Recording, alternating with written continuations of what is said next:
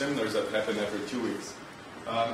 These particular email I sent to some people in applied math, I sent to some people in biology. So if you are here for the first time, you haven't been to the open systems ready state with student meetings. Basically, as I said, it happens every 2 weeks. We usually have graduate students speaking about what they're working on and ideas and things that they're doing.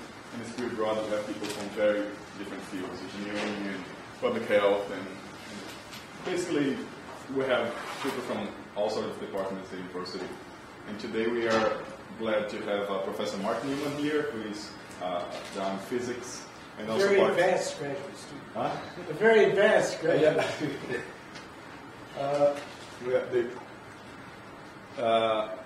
And so if you want to be part of the Csaaw, as I said, you just send us an email. You're gonna be added to the C-tools. You're gonna receive the emails saying when we have meetings and what they are for, and you can order food. It's free. You just go put your name there, and when you come, your sandwich is waiting for you. We are gonna have we're organizing also a symposium that's gonna happen in April 4th, 5th, so stay tuned. We're going to send some emails about that. So thanks all for coming, and we hear from Mark. Okay, very good. Hello, everyone. So I'm going to talk about some of my work on networks. Here today I'm going to start off with some fairly simple ideas, and then towards the end get onto some more complicated stuff. So I work on networks of various kinds, a lot of work on social networks, but also technological networks, internet and the World Wide Web, and so forth. And I'm interested in basic mathematical models of networks and what they can tell us about the way we expect network systems to behave. What I'm going to be talking about today is one of the biggest problems in the study of networks, which is that you have some big network that you measure. It's the internet or something. It's got thousands of nodes, or it's the World Wide Web, and it's got billions of nodes.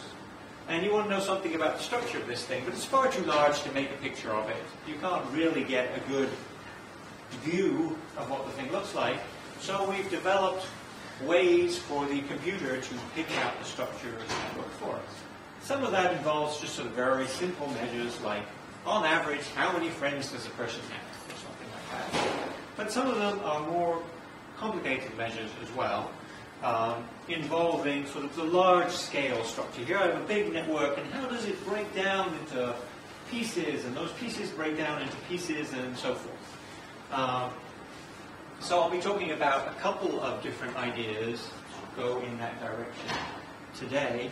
I'll be talking about communities in networks. Many of the networks we look at break into different groups. You have a clump here and a clump there, and maybe those clumps tell us something. Maybe there's something going on there. Why should we program into these two clumps? What are those two clumps? So this is called community structure in the jargon, and I'll talk about that quite a bit. So the more sophisticated version of that is hierarchical structure, where maybe you can get a network that breaks down into groups, like the red, the green, and the blue here, but then maybe if you look closer, those groups break down into other groups, different shades of red, different shades of green, and so forth. And you can have groups within groups within groups, which you can also represent as a sort of tree-like structure where the network breaks up into smaller and smaller groups. Another example is rank structure, and this is the first one that I wanted to talk about today. This is something that I've been working on recently with Brian Ball. So in this example, we have a network that breaks down into some sort of hierarchy. Some of the nodes are higher up and some of the nodes are lower down. And the place where we first encountered this was in looking at some social networks of school kids. So there was a large study conducted by the NIH, headed by Jim Moody at Duke University, in which they studied friendship networks between kids in a large number of U.S. high schools. So they went in and they asked the kids, so who are you friends with in your school? And from that, they constructed networks of who's friends with who in about 100 different schools. One of the interesting things about these networks is that if you look at them, they are directed networks, meaning the friendships run in one direction. Meaning person A says in survey that person B is their friend. So you get a directed connection, A says B is their friend. And you look carefully at the network, it turns out that not all of the time B says that A is their friend as well. I mean, you'd expect them to. You know, you think of friendship as being a two-way street. But actually it turns out that it's not always the case. A says that B is their friend, and B doesn't say that A is their friend. This actually happens surprisingly often. About a half of the friendships in the network are one-way only, typically. That's sort of an average figure for the networks we looked at. Well, this is a well-known phenomenon.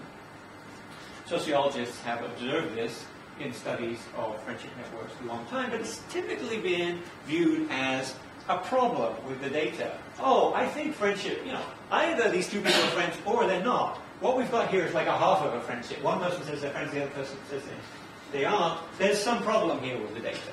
That's the way people have looked at it, and then how can we fix that problem? So a classic way of fixing it would be, let's just ignore the directions of the connections in the network, the edges of the network. We'll just say they're undirected. We'll just say if either person says that A and B are friends, then we consider it. So that's a typical sort of thing people do. But we decided to look at this a different way and say, well, maybe rather than looking at it as a defect in the data, maybe this is telling us something. Maybe there is a signal hidden in the directions of the edges, the directions of the connections, and we can learn something by looking at the pattern of those directions in the edges.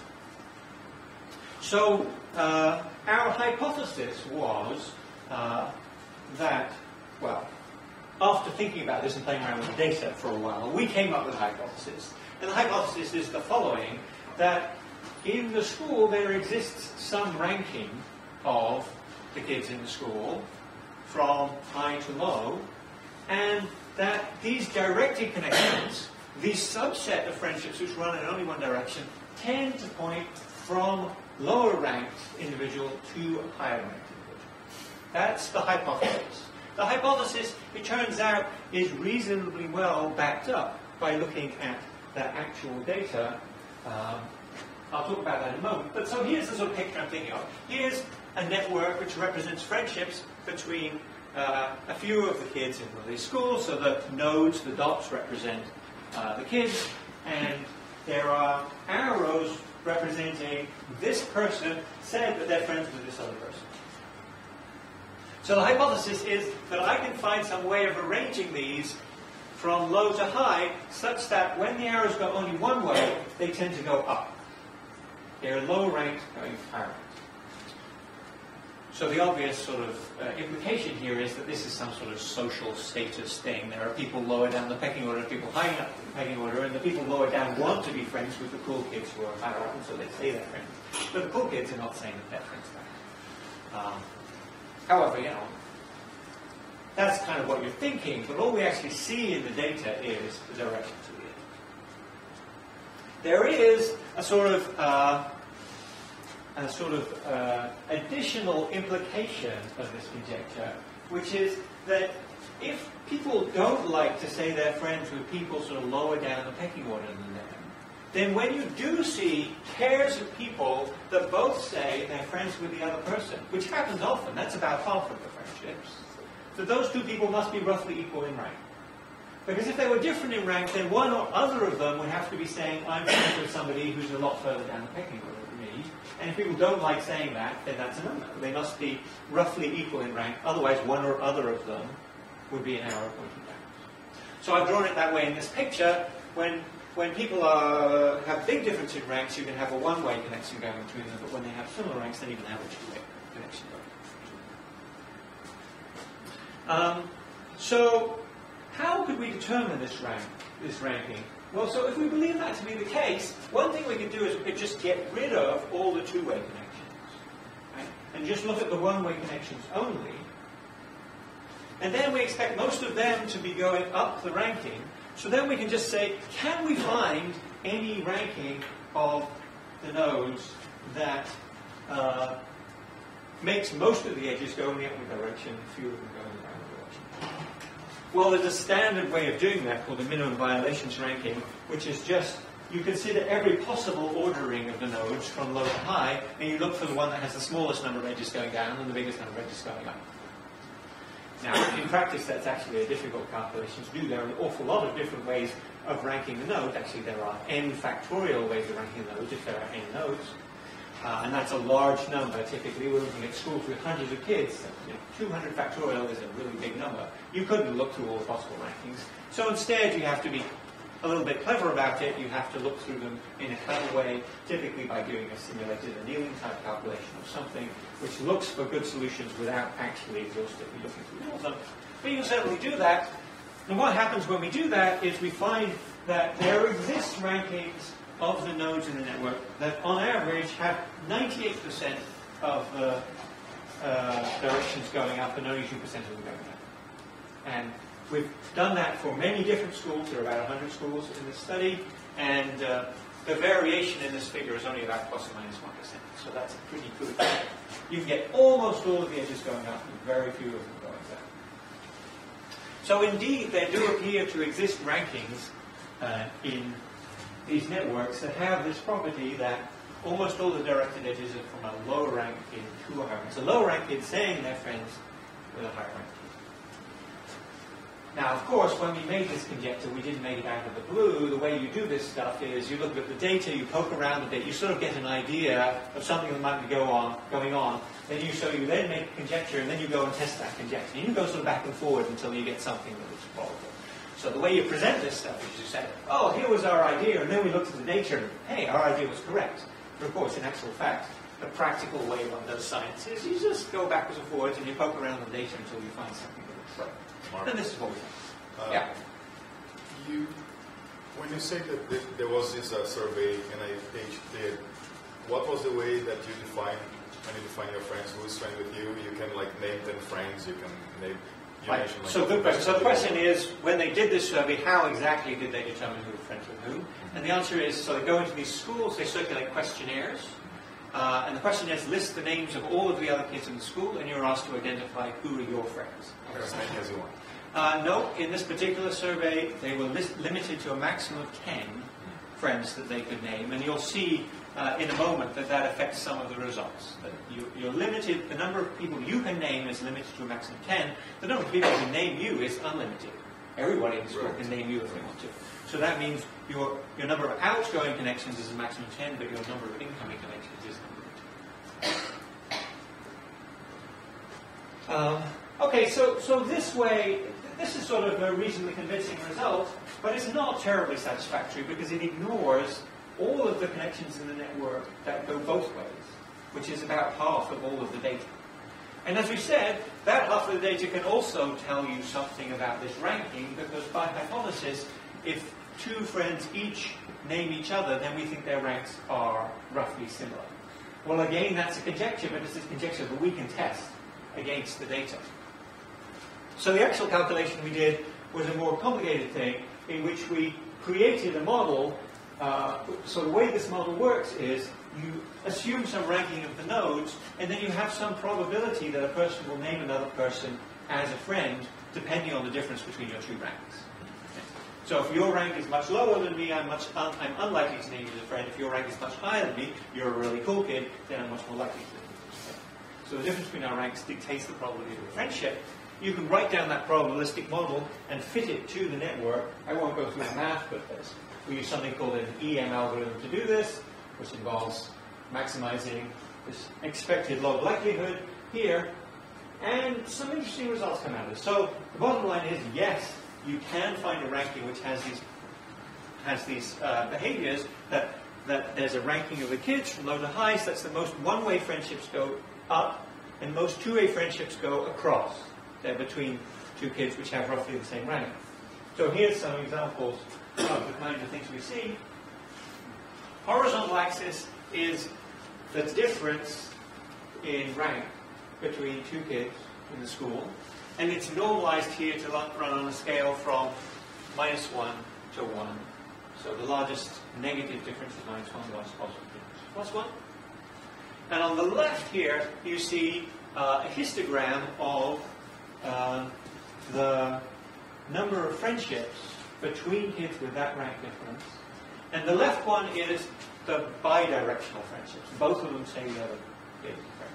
So what you see is a huge spike in the middle and nothing very much elsewhere. That's indicating that almost all pairs of kids who both name the other as a friend, their rank difference is close to 0. They almost always have about the same rank in this range. That's sort of an interesting observation because, amongst other things, it implies that the kids in the school must have a pretty good idea of what other people's rank is in order to become friends with them. Right? If you're only going to be friends with people about the same rank as you, then you have to be able to tell what people's rank is. So apparently people are good at estimating that about other people. The one on the right shows the one-way friendships. And there you see an interesting thing. You again see a big spike around 0. In other words, there are a lot of one-way friendships between people who do have about the same rank. But there's also this sort of tail that goes out here on the right, and that's friendships between people saying they're friends with people who are substantially higher rank.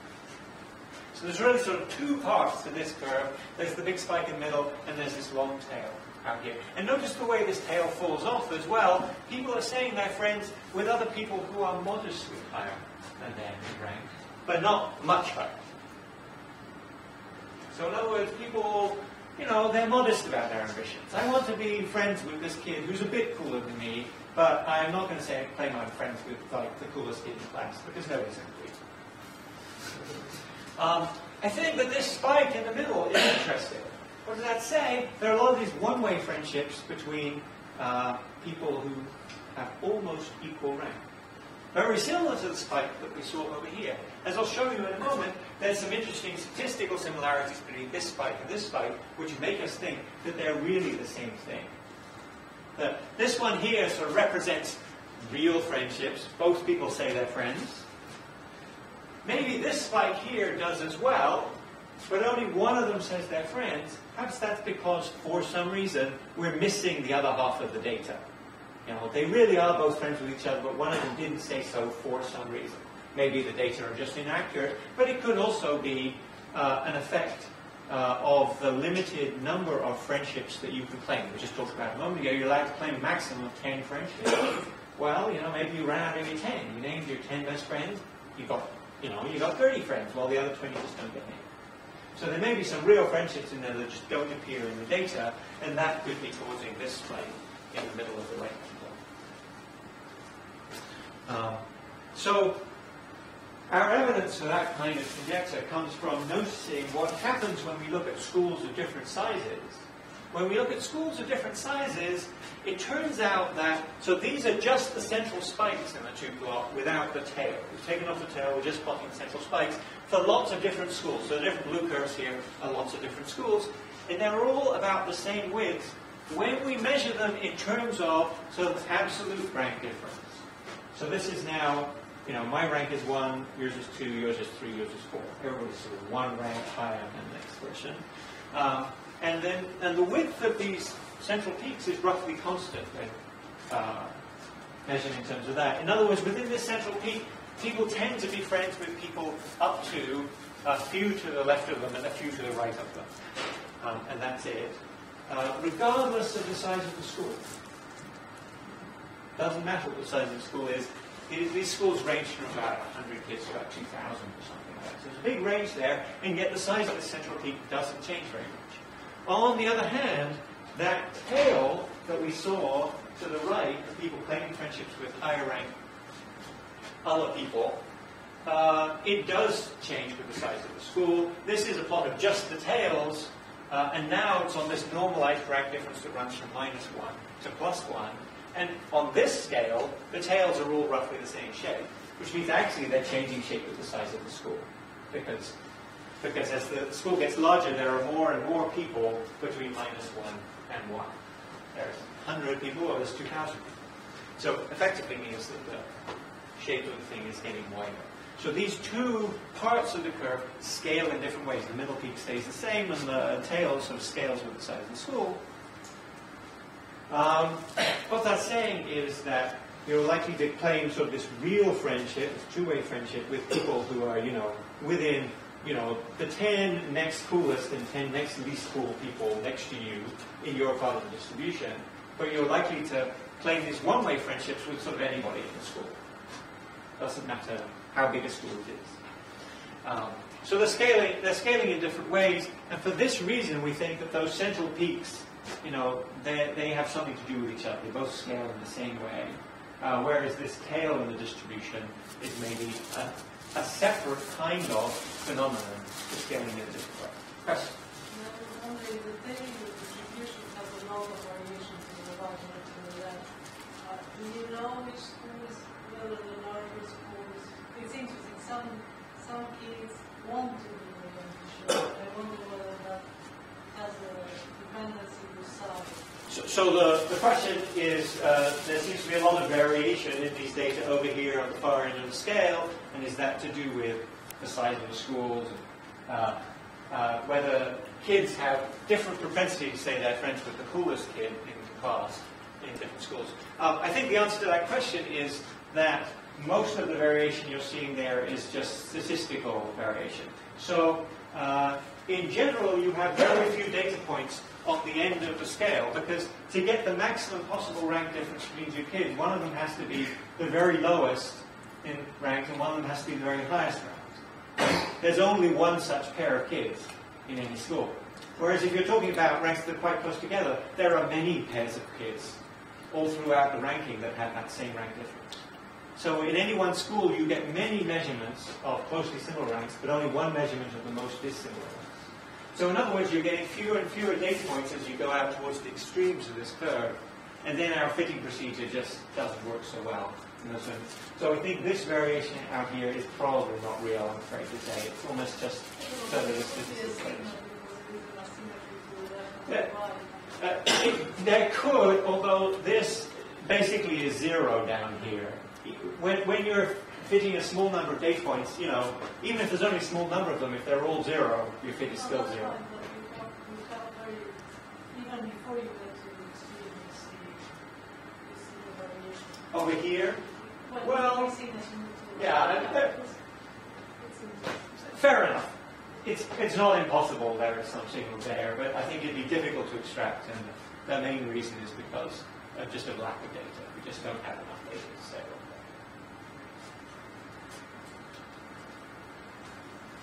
So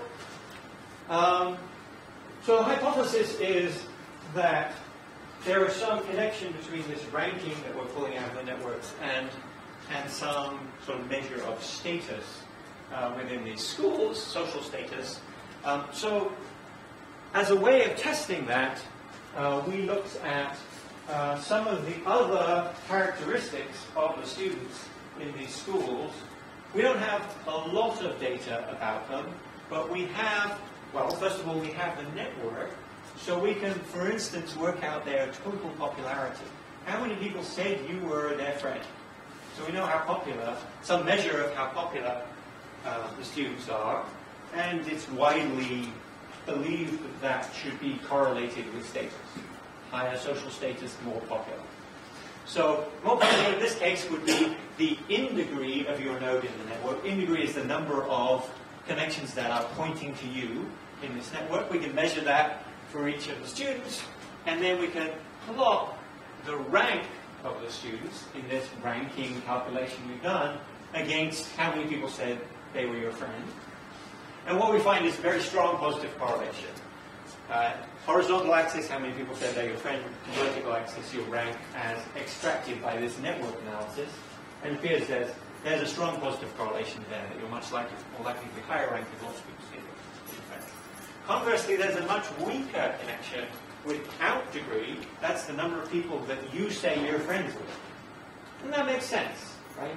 You don't get to be a popular person just by saying that you're friends with lots of people. If lots of people say they're friends with you, then you're popular. If you just say, oh yeah, I know lots of people, that doesn't necessarily make you popular. So there's a much weaker correlation. There is still a correlation without degree, but it's weaker. And we also measured total degree, which means in plus out. How many people say they're your friends plus how many people you say you're friends with. That could be considered to be some measure of sort of total amount of social activity, how sociable a person you are, perhaps.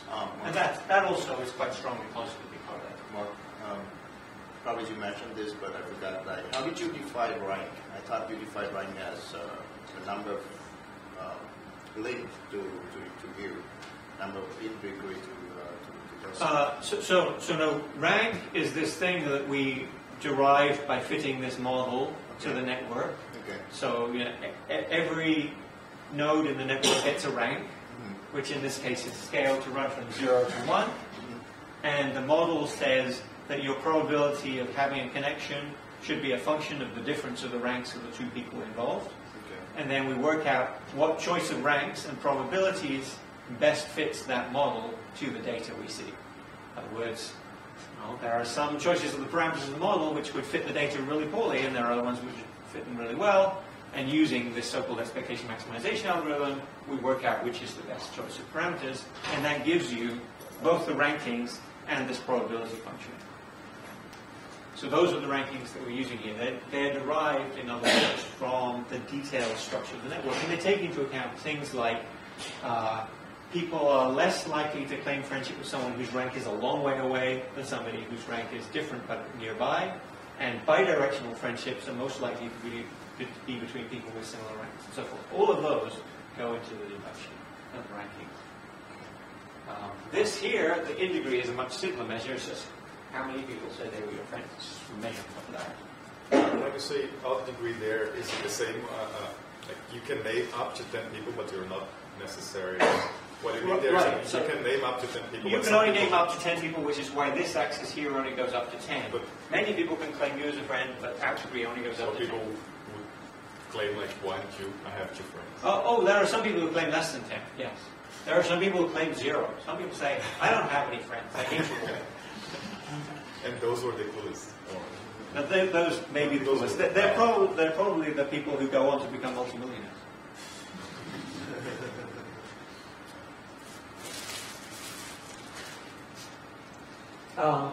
Here's another sort of test of the same thing.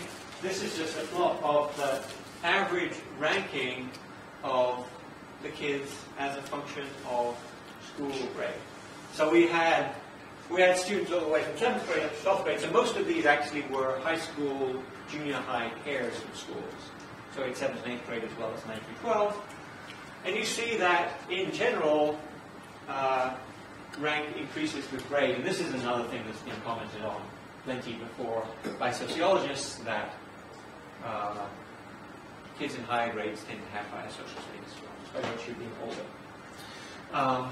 An interesting thing here is notice grades 8 and 9 are almost exactly equal in average rank. So grade 8 kids are temporarily at least the oldest kids in the school, because they're the oldest kids in junior high, before they move up to being the youngest kids in high school. So you might expect them to have a slightly higher rank because of that, because they're the oldest kids in school, and maybe slightly lower when they're in 9th grade, because now they're bottom of the totem pole again. So maybe that explains why 8 is sort of bumped up a little bit relative to 9, and some strength to this interpretation of rank here as being some social status thing. Finally, here's just one picture of one of our networks to give you an example of what's happening here. So the nodes in the network are the students in the school. The edges represent who says that they're friends with whom. There are actually arrowheads on these edges. I don't know if you can see them from where you're sitting. And the colors of the nodes represent who's in which grade. The whole network has been plotted with the vertical axis being rank as deduced from this calculation. So the lowest rank is at the bottom, the highest rank is at the top. And you can see that there is a strong correlation there between age, i.e. grade, and rank. What's maybe less clear is the fact that most of these horizontal edges are the bidirectional ones. And most of the vertical edges are the ones that are going only one way. And that, again, is because bidirectional friendships tend to be between kids who are similar. So this is an example of the kind of structure that can be hidden in network data that you can pull out by doing these kinds of calculations. This particular calculation basically used statistical inference, used a Bayesian inference method, the expectation maximization algorithm, to pull the structure out of the network. That's one of the areas of research that I'm working on at the moment, is statistical inference for network data. However, I wanted to spend most of the time today talking about another area that I've been working on, which is spectral methods for analyzing network data. And here I'm going to go back to talking about this idea of communities in networks. A community is just a clump of nodes in networks. Many of the networks we look at have this kind of structure: clump here, clump there, lots of connections within clumps, few connections between clumps. So this could be a group of friends, this could be another group of friends, and it's a tightly knit group, and most of them know each other, but then there's not very many connections between different groups. This is a common structure in many different kinds of networks, not just friendship networks. Here is an example from a friendship network. This actually is another of the friendship networks from this study that I talked about, friendship networks in schools. In this particular school, you can see that there's two big communities of nodes in the network. This clump over here, and this clump over here. This one turns out to be interesting one. Jim Moody himself has done quite a lot of work on this. So it turns out in this particular case, the black nodes in this network are the black kids in the school, and the white nodes are the white kids in the school. This is an example of a school where the split in communities is along the lines of race. This is something that sociologists have studied for many years, but this is an interesting visual depiction of this. And as I say, Jim Moody has written about this quite a lot in this question.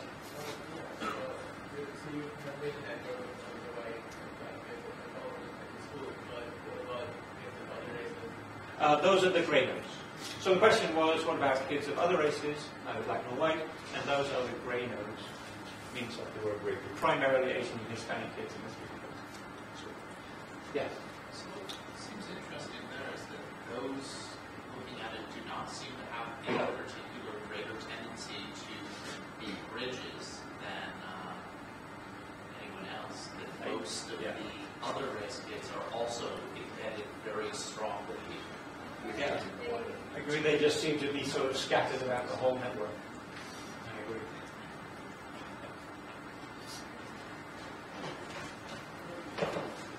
Here's another example. Not a social network now, or maybe sort of partially social networks. This is from a network that was studied by Lara Adamick, who some of you may know, professor here at U of M in School of Information, and her colleague Natalie Glantz. This was a study of weblogs, i.e. personal websites on which people post their opinions on some topic. These particular weblogs that they studied in this study were weblogs about US politics. And the study was done around the time of the 2004 presidential election. The paper actually came out in 2005. They have conveniently color-coded the weblogs blue on the left and red on the right to represent left-leaning and right-leaning blogs, just determined by going and reading what's on the blog, human judgment. And what are the links? The links are web hyperlinks. This web page links to this other web page. You can click on this one, you can get to this other one. And what you see again in this network is a very clear division into two communities, a lot of blue blogs that are all linking to each other, a lot of red blogs that are all linking to each other, not very many links between a blue blog and a red blog. So there are many reasons why one might be interested in this kind of structure in the network. One might just be interested in, what are these communities? In that particular case, they were liberal and conservative communities in the blogging world. In a social network, they might be communities of friends. In a metabolic network, they might be functional modules in the network. There's many reasons why you could be intrinsically interested in these things. Another reason why people are interested in modules in networks is for visualization purposes. If you have a network like this, you may not really be able to see what's going on very well in the network. But if you color in the nodes according to what community they belong to, then you can break down sort of the structure of the network. You can even take that and make a sort of meta-network out of it, where there's one node here for each of the communities in the network, and you've depicted the pattern of connections between the communities, but not the structure within the communities. So this gives you a way of coarse graining a network, of stepping back and seeing the coarse structure of the network without worrying too much about the fine details. And then if you want to know what the fine details are, you can always zoom in on one of these communities and ask, show me the nodes that are inside this particular community. People have actually made browsers for networks, software that allows you to visualize large networks by doing exactly this kind of thing. Sort of clump it together and show me the big structure. If you want to know the small structure, you can zoom in on one portion of the network, shows you the small structure. You can even do this in several layers. You can have groups within groups within groups, and you can go on zooming in, so that you can get a visualization of the node that potentially has millions or even billions of a network that has millions or billions of vertices in it. So an interesting question is, how do we detect these modules? You give me some big network. Now, if it's reasonably small, maybe I can just pick them out like some of the networks that I just showed you. But if it's a big one with millions of nodes in, then you can't do that.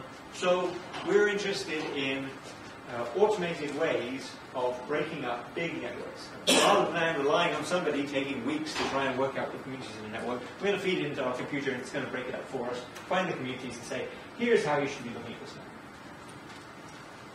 Well, one way to do that would be just to say, well, what I mean by a good community is something that has lots of connections within the community and not very many connections between the community. So let me just look for groups that have lots of connections within communities. So in other words, let me consider all possible ways of breaking up this network into communities, and let me find one where as many as possible of the edges, the connections in the network, are within communities. Unfortunately, that's not a very good measure, because then it's easy to see that the trivial division of the network, where we put the whole thing in one community together, gets you the best answer. Because then you have 100% of your edges within groups and 0% of them between groups, which is the best you can possibly hope for, but it's obviously not an interesting answer. That's just the trivial answer. So, in work that I did with Michel Gervin some years back, we proposed an alternative approach to this, which is to say, a good division of a network is not merely one in which there are a large number of edges within groups. It's one in which there are more edges within groups than we would expect on the basis of chance.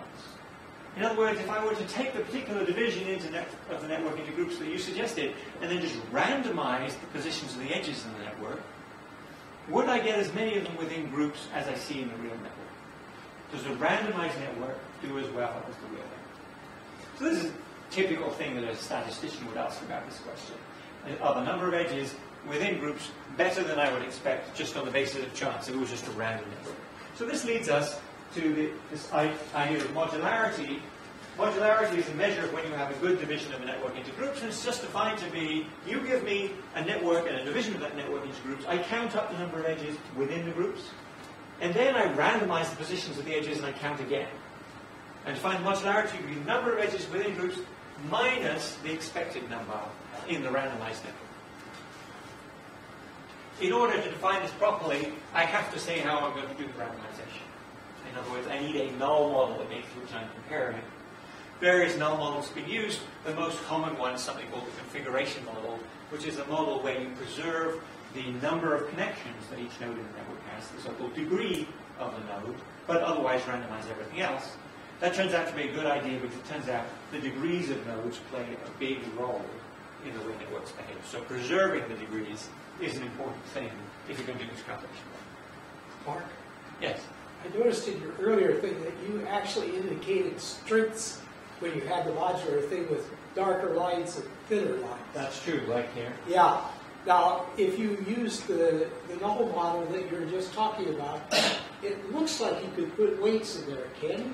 You can, indeed. So the networks I'll be talking about don't have weights on them. And these weights here really are, they're not real weights. They're just an indication of how many different edges there were between this community and this community. Just counted them up. Right? So you could think of this thick edge here as actually being 10 different parallel edges. Really, that's all that's going on there. However, there certainly are networks where we have some measure of the strength of connections. There are some connections that are stronger than others. Now, these two people are friends, but how much time do they actually spend together? You know, do they talk to each other for 5 minutes once a week, or do they see each other every day? You know, so you could have some measure of the strength. And absolutely, the methods I'm talking about can be very straightforwardly generalized to cases where you have varying strengths. But the particular cases I'll be talking about, we don't. So given this measure here, there is some elegant matrix formulation of this modularity method, which works as follows. The two things I need are what are the actual number of connections and what are the expected number of connections after I randomize things.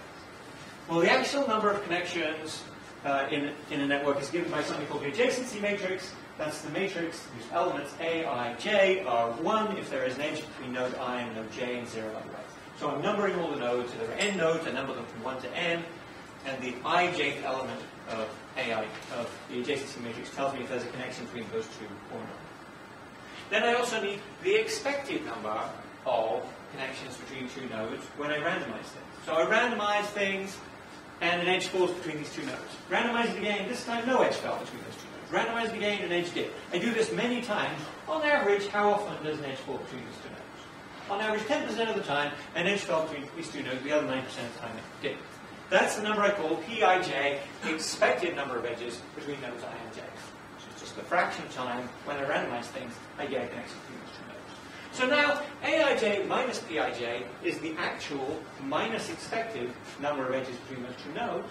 And then my modularity is just actual minus expected number of connections between every pair of nodes that are in the same group. Right? It's just number of connections within group minus expected number of connections within group. In other words, take this difference here, actual minus expected, just sum it over all pairs of vertices that are in the same group. So I can do that by the following neat trick, and I'm going to here do the simplest possible case of this, where I consider only two groups in my network. I can do more than two groups, but I'm going to consider the simplest case that there's only two groups to begin with. So I can represent two groups in a network by this variable I'll call S sub I. So variable S sub I is plus 1 if node I belongs to group 1, and it's minus 1 if it belongs to group 2. So this is what we would call an Ising spin in the physics community. It's something which is plus 1 up if I'm in this group, minus 1 down if I'm in the other group. And every node has one of these things. It's either up or down, saying whether I'm in this group or this other group. So now these variables have the neat property that if I have two nodes in the same group, I've got 2 plus 1s or 2 minus 1s. Multiply them together, I get plus 1 either way. But if they're in different groups, I've got a plus 1 and a minus 1, either this way or that way. Multiply those together, and I get minus 1 either way. So the product of two of these variables tells me whether I'm in the same group or different groups. That allows me, with a bit of algebra, to write an expression for my modularity, which takes the following form.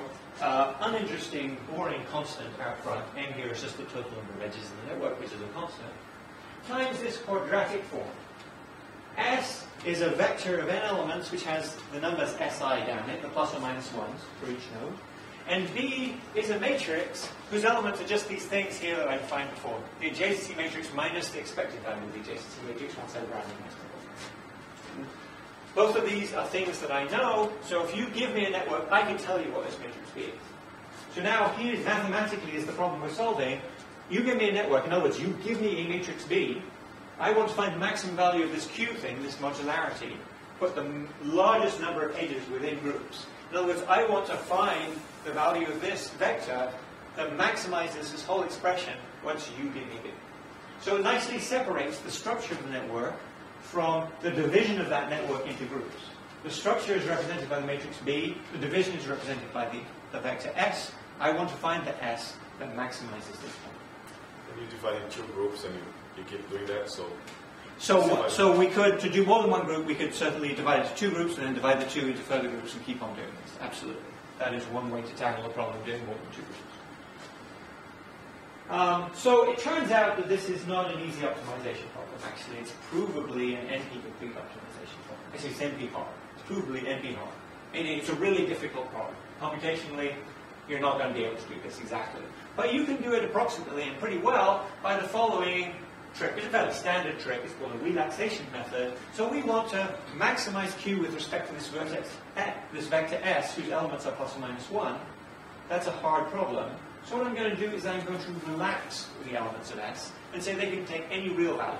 Not just a discrete plus or minus 1 now. They can take any value you like.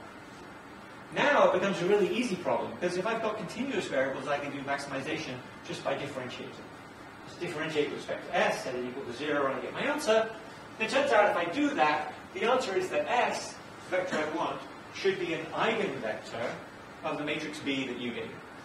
Actually, it should be the leading eigenvector, so the one associated with the largest possible eigenvalue. So that's an easy calculation. I can program my computer to calculate that thing.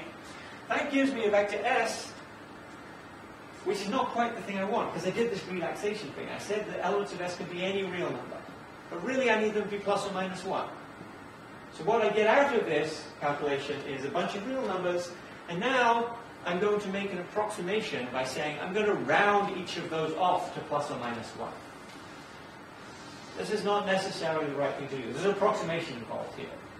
So this result here gives me the true optimum of the relaxed problem. The optimum of the unrelaxed problem I'm going to approximate by rounding off the optimum of the relaxed problem.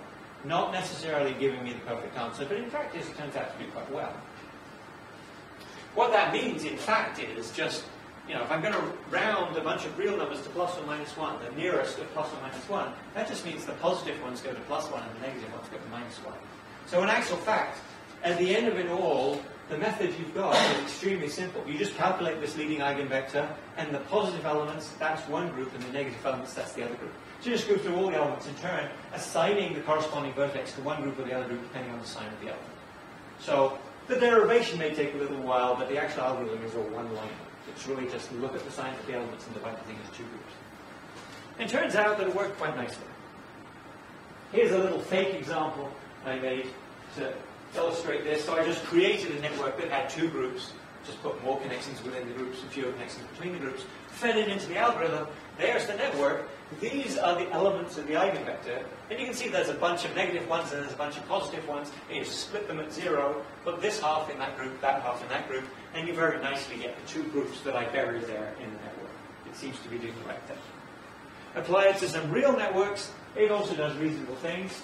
Here's a fun network. This comes from some work that I did with a marine biologist called David Csaaw some years ago. This is an animal social network. It's a social network of dolphins, in fact, bottlenose dolphins in this case.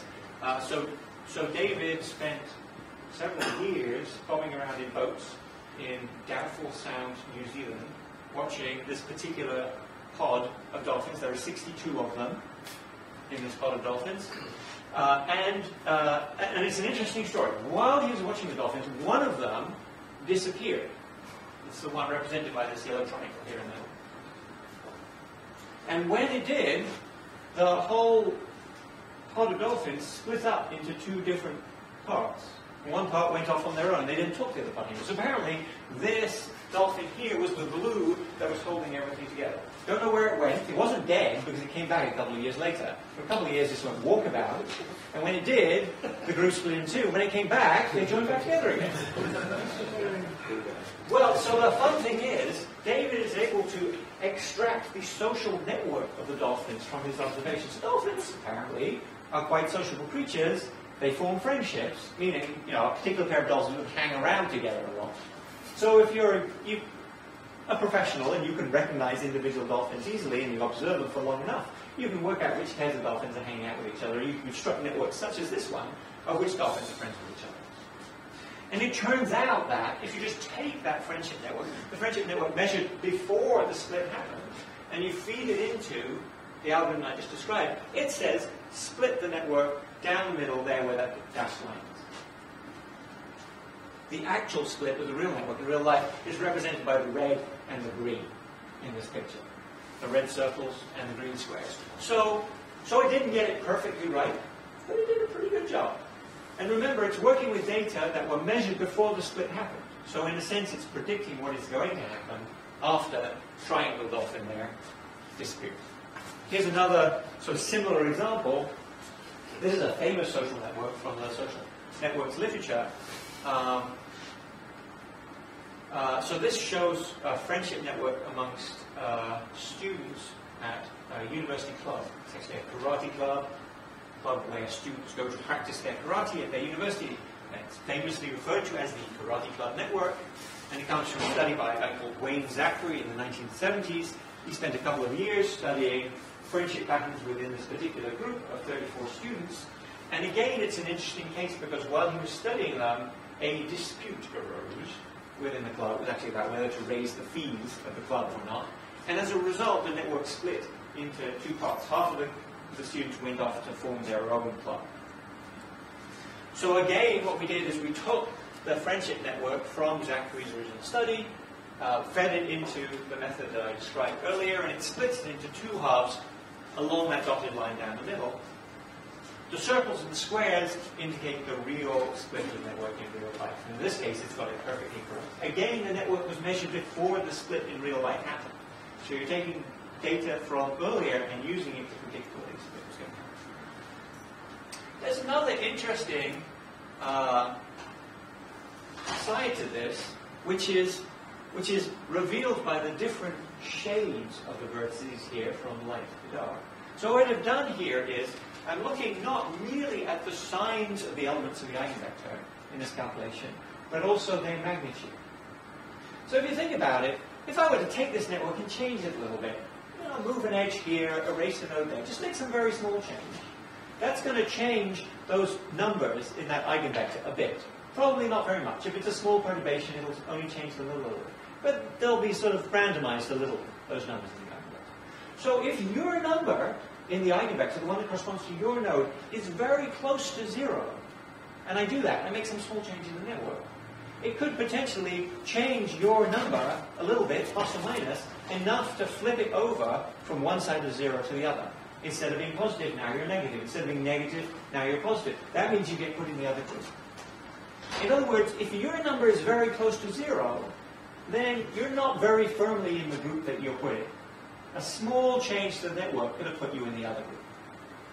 So we can't conclude very strongly that you're in one group or the other if your number is close to 0. On the other hand, if your number is very far away from 0, then perturbing it a little bit isn't going to make any difference. You're not going to change the sign of that number by just moving it a little bit. So the magnitude of the elements tells you something as well as the sign. It tells you sort of how strongly you belong to the group that the algorithm puts you in. Once close to 0, it's a bit dubious. Could be one or the other. Once further away from 0, they're definitely in the group you put them in. So that's what the shades represent here. I've shaded them from lightest to darkest, depending on the strength. And the grey ones in the middle are the ones that are sort of close to 0. And they go all the way.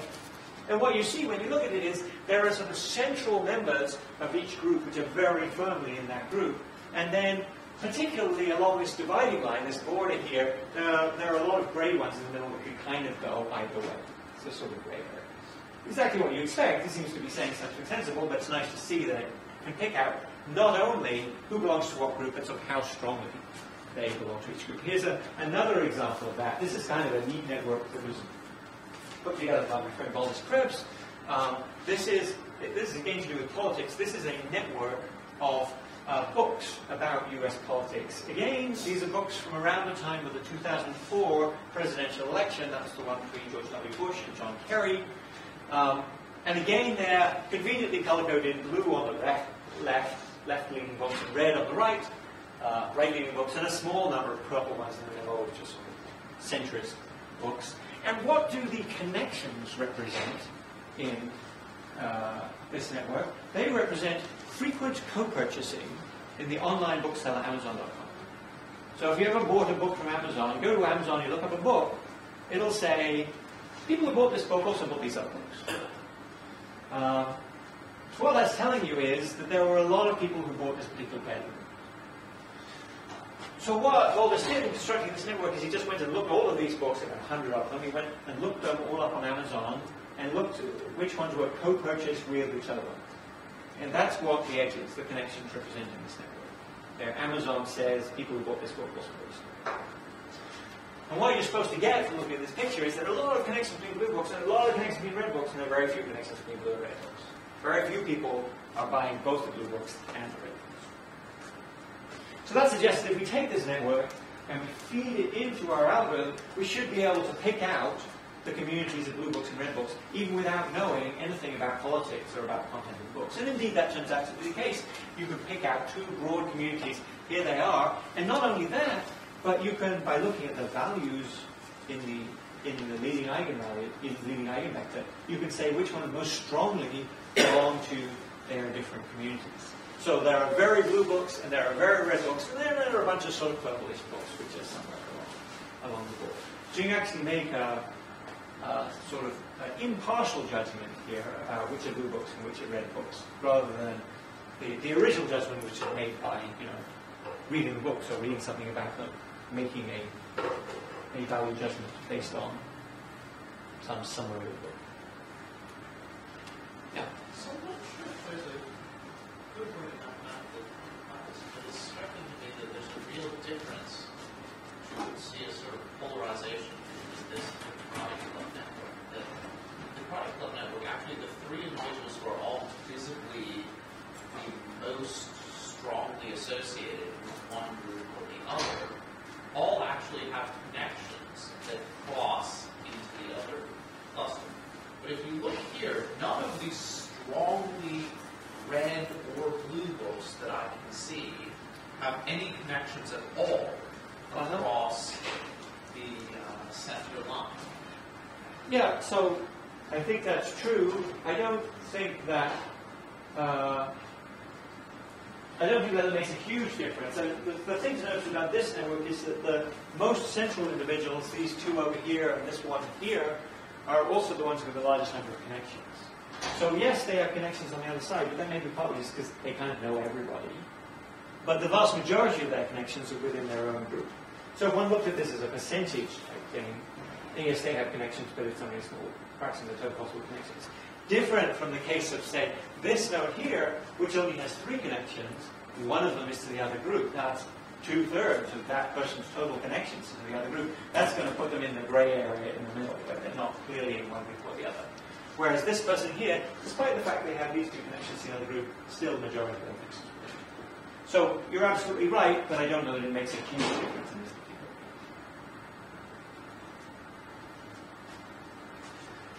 case. So I just wanted to finish up. I should finish soon.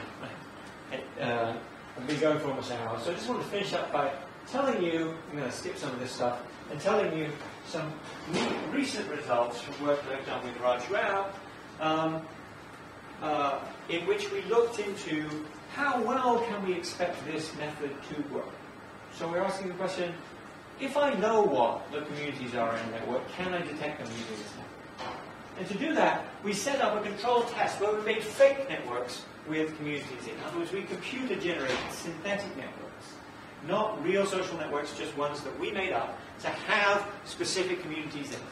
And the way we do that is to use something called a stochastic plot model. We divide nodes into groups, and then we have a higher probability P-in of connections between nodes within a group and P-out connections between nodes in different groups. So we put down the connections at random, but with higher probability in groups than between groups. And in the simplest case, again, we can just do this for 2 different groups. The nice thing is, it turns out that in this case, we can calculate the eigenvalues and eigenvectors of this matrix B exactly for this particular random network. And it has an interesting structure.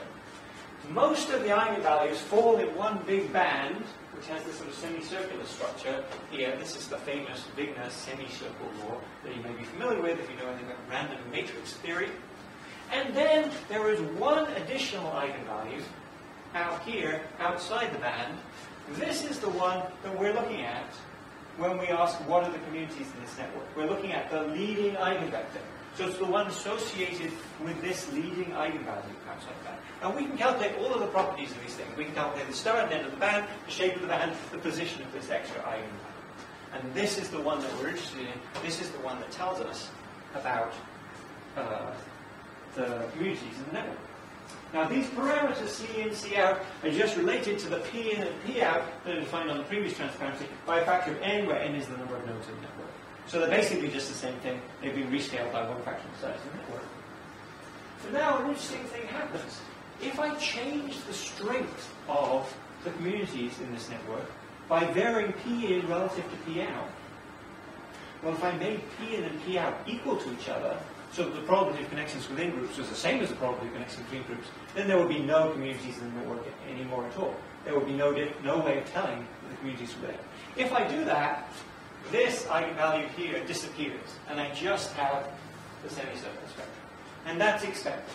It's well known that in just a uniform network with no structure in it, you just get the semicircle spectrum.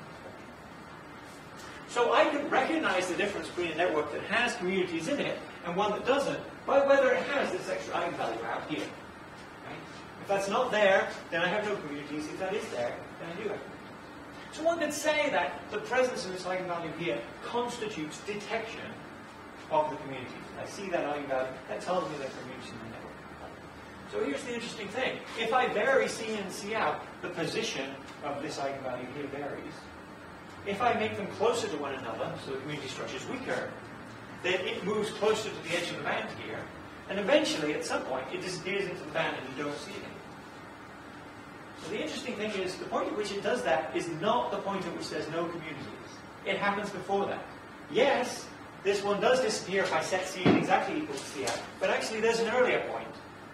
You can calculate where it is. I can calculate when is this equal to that, and there is an earlier point at which it disappears in the band. And at that point, I only have the semicircle. There's no evidence left that there's any communities in the network, but there are communities in the network. They haven't yet disappeared. They're still there. I know they're there because I put them there, but there's no evidence in the spectrum that they're actually there. What's more, we can show, I won't go through this calculation, but we can show, by considering the structure of the eigenvector as well, that our ability to detect those communities vanishes exactly at that point. Here's how successful we are at detecting communities, and as we make C in and C out more and more equal to each other, it goes down and down and down, and there is a sharp phase transition at which our ability to detect these communities goes to 0. And it's exactly that point where the eigenvalue disappears as a continuous band of the spectrum. In other words, there is a phase transition in the behavior of this algorithm. If I make the community structure weaker, there is a point at which I lose my ability to detect those communities. That point is not the point at which there are no communities. There is such a point, but this is not it. The communities are still there, and I know they're there because I put them there. To say that another way, if I gave you this network and I told you where the communities were, then you could confirm that I'm right. You could go in and you could measure the average probability of connections between members of the same community and the average probability of connection between members of different communities, and you could confirm, with high statistical likelihood, that one of those numbers is much higher than the other. So if I told you what the answer is, you can confirm that my answer is right. But if I don't tell you what the answer is, you can't find it. So there is this regime. So there's a regime over here where you can find the answer easily. The method I told you about works. You know, dolphins, karate club, whatever. It'll work. They'll get the right answer. Then there's the regime over here where there's structure in the network, but you can't find it. If I tell you where it is, you can confirm that I'm right. But if I don't, you can't find it. Well, if you're a computer scientist, this may sound a bit familiar to you. It's kind of similar to this whole P versus NP thing. Have you heard about this? So there's this concept in computer science of P versus NP. Algorithms in P are ones where I can find the answer quickly and I can verify the answer quickly. Algorithms in NP are ones where I can verify the answer quickly if you tell me what it is, but I cannot find it. That's exactly the situation we're seeing here. And indeed, it seems likely that these are basically the same thing, that that's exactly what we're seeing here. What we're seeing, this transition we're seeing in this spectral algorithm, is precisely a transition between a regime in which you can find the answer quickly and verify it, and one where you can verify it quickly, but you cannot find it in this computational sense. So it's a very nice recent work by a number of different groups, by Zohar Nasanoff and by Aurélien de Stael, and on looking at this from a more computational point of view, using methods of statistical physics like the cavity method and belief propagation, which indicates that, in fact, that is precisely what is going on here, that you have a transition between a P regime and an NP regime and a phase transition between the two, where it becomes computational. This is sort of interesting from a practical point of view as well as a philosophical point of view, and I'll just end with this last comment. suppose I had a network in the real world and it had some structure in it. And suppose I was in this regime where the structure is weak enough that no algorithm exists that can detect it, or at least not in polynomial time. In other words, it's going to take the lifetime of the universe for my computer to plow through the algorithm and detect this structure. It can only be done in non-polynomial time. Well, now suppose I have some real process in the real world, be it a sociological process, internet packets, or some web process, any process you like, running on this network. In other words, taking place on this network. If the outcome of that process depended on the fact that you have these communities in the network, then that would constitute detection of the communities. Right? You would effectively have an algorithm that detects communities because you would run whatever this process was in the real world, and its outcome would go this way if there's communities there, and that way if there are no communities there. You'd have a detector for communities. And then, in principle, you'd have a computer algorithm that can detect communities as well, because you could write a simulation of whatever that social process is or something and run that on the computer instead of being in the real world. And now the outcome of that will tell you whether there are communities there. But we've said that that's not possible. Right? It's not possible that there exists an algorithm that can detect these communities. So that tells you that there must be no process in the real world whose outcome depends on the fact that you have this structure in the network. Well, if there's no process that depends on the fact that you have this structure in the network, then why do we even care about it?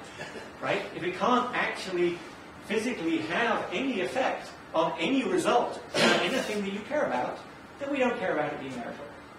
So we're in an interesting situation where it's telling you that effectively we don't care about the structure over here. There's a whole regime there where structure is present but undetectable, but effectively we don't care about it because it can never have any effect on anything that we measure in the real world. We're only interested in this regime over here, and that regime is the regime in which our algorithms work and everything's fine and we can do the calculation. So it's actually the opposite of the case that physicists often care about, where they're interested in finding good ways of solving the hard problems. Computer scientists also often working in this regime. Can I come up with some approximation algorithm that gives good results to the hard problems? This is a case where we're only interested in the easy problems, because the hard problems simply can't have any effect in the real world. So we're always working over here in this easy regime, which means that things like the spectral algorithm should work. I'm out of time here. I will stop talking now. Before I do, I just want to say thanks to my terrific collaborators. This work was done with Brian Ball, who's current grad student in the physics department here, Michelle Berman, a previous student who worked with me some years ago, now a tenured professor at the University of Maryland, and Raj Rao, who is a professor in the EECS department here, electrical engineering. Raj is an interesting guy. He works on signal processing. That's his thing. You might not think that had anything to do with networks, but it turns out there's a close mathematical connection between signal processing and detecting signals and this detecting community structure in networks. They don't look like the same problem, but it turns out mathematically they're very similar, so we've been able to take some of the methods that he's developed for studying signal processing in electrical engineering and applying them to detection of networks in detection of communities in networks, and that's the last piece of work that I talked about there came out of the work that I've done. So thanks to them, thanks to some people down the bottom here who gave us money, thanks to you for listening. That's it for now.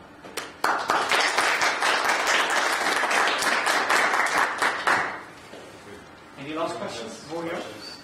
I have a question that is a bit connected to the philosophical one, or it has a lot in ecology regarding food webs. Everybody writes now that food webs are modular and that this connects to some properties. So the properties are like your process, something that depends on modularity. But eventually, what we want to know is whether the structure of the network, not necessarily the modularity, connects to that property. So this, since your role model, so the question I have is, since your role model is to some degree a random role model, you may detect modularity, but it may be a weak modularity in the sense of explaining perhaps less of the structure than some other model that you may be influencing. So I think we are a little bit in a gray area where people detect modularity, then study truly very modular networks and say they have these properties. Therefore, it must be that food webs are robust to this standard because they are modular. I think there is a bit of a disconnect on the question of how much structure. I mean, are these good so it's not the question do we have modularity, but how good a model of the network the modularity is. And I was wondering if you can comment on this. Okay, well, so a couple of different things. First of all, in addition to telling you what the best division of network into modules is, in some sense, this method can also tell you how good that division is, because as well as calculating where the maximum modularity falls, you also get whatever the value is of the maximum modularity. If that's higher, then your community structure is stronger, and so it gives you some measure of how strong the structure is, and if it's very weak, then indeed you may be correct that it doesn't have much predictive power for things that are going on in this network. However, it's also true that we don't have a very good understanding of how this particular value, this so-called modularity, might relate to any particular process going on in the network. So you could ask a more specific question, the kind that you're talking about, of sort of how much of the behavior does the structure that I'm detecting predict? This is more of a statistical question. To truly answer that question, one would have to have a mechanistic model that connects the structure to whatever process it is that you're interested in on the network. And so that is going to be a domain-specific study. It's got the mechanistic model is going to depend on the particular domain you're working in and the particular mechanism you're interested in. But one can say some more generic things. One can come up with statistical models of community structure and say, how much does the best fit model in this class predict the structure of the network I'm looking at? In other words, how much additional information would you have to give me after telling me about the community structure in order to determine the entire structure of the whole network? This is something that people have worked on using so-called minimum description length methods. So there's a certain amount of information that is stored in the structure of a network, the amount of information in terms of bits that I have to give you in order to specify the complete structure. And I can split that up into the amount of information I need to give you in order to specify the community structure plus whatever's left over. And that whatever's left over is a measure of how good the community structure determination is. It's a measure of, once I've determined the community structure, does that tell me most about the network? Or is there lots of other stuff going on in there? So people have looked at those kinds of things. There's actually some nice work from a few years ago in PNAS by Carl Bergstrom and Martin Rosbauer, which I can recommend in that line if you're interested in that. But several people have worked on it. Just a quick thing for comment. It looks like when you went from the 1 and 0 to values, real values, the problem, you could use more standard methods to get at relaxation procedures. When I went from, when I did the relaxation? Yeah, absolutely. So the relax problem is straightforward to solve. Which perhaps suggests that if you had strength of connection, things might go easier. Well, so that's possible. So when you have strength of connection, that's changing the values of the matrix B, but it's not relaxing the values of the vector S, which is still plus or minus 1. But nonetheless, it is possible, depending on the spectrum of that matrix, that you could have a better optimum for a more generic matrix which has real value connections in it, than one that has only discrete value connections. Yes, that's it.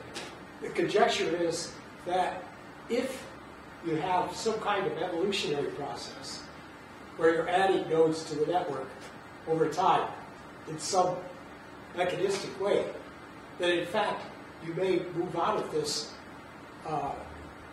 unknown regime into the regimes where the modularity is more strongly defined. That's certainly possible indeed, absolutely. There are ways the network can evolve to make the community structure stronger than we are in the street. Yeah, but Darwinian terms, if that increases the overall fitness in some sense. That could certainly happen. Yeah. So if we then merge, just you run this process and see if this one. Yeah, so if I build an agent-based model, I might actually see this, if the agents can evolve. This flashes. Really complicating your null model. If you have strengths of connections as well as just number of connections, then you have to start defining in terms Yeah, of to your be null much more model, careful. when individuals have a greater amount of sort of total connection force than other individuals, to what extent is that likely to be reflected in stronger connections versus more connections? Yeah, you might think so, but in practice, actually, the null model is a very straightforward generalization of the one that I talked about. Instead of the degrees, the number of connections each node has appearing, it's the sum of the strengths of the connections of the edges connected to the node that takes the place of degree. And the total number of edges in the network becomes the sum of the strengths of all of the edges in the network. And you just take those numbers and substitute them in where you had degree and total number of edges previously, and you get the exactly equivalent null model. So it actually turns out to be a very straightforward generalization. I agree it's not necessarily entirely obvious why that's the correct one, but it mathematically turns out to be very straightforward.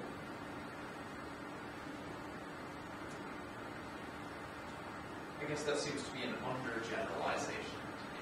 But Well, it's a sort of maximally random model in the configuration model sense. You could certainly make some more sophisticated model, but the goal here is to choose a sort of maximally random model. You're randomizing the edges. So in this case, you don't want a more sophisticated model. You want this random. No more questions. Thanks, Mark, again.